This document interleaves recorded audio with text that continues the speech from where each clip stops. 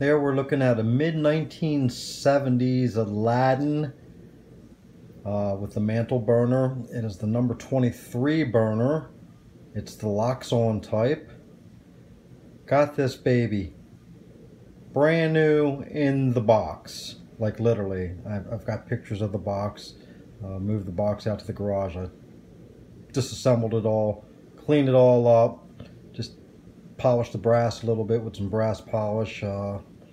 It was just basically just years and years worth of dust and ozone and things like that. That was on the glass. So it all cleaned up. It sparkles pretty. I've got it burning now. This is my first light of it. It's got regular kerosene in it. It smells clean. It's burning very efficient. It's probably putting out about,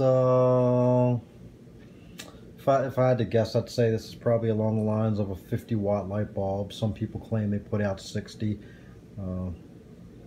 I would have to think this is probably along the lines of a, again, 50-watt, maybe a 60-watt, I don't know, incandescent style bulb.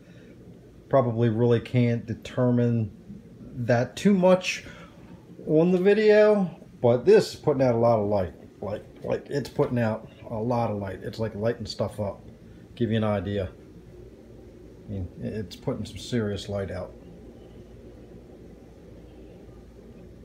And again, just playing with it. $45.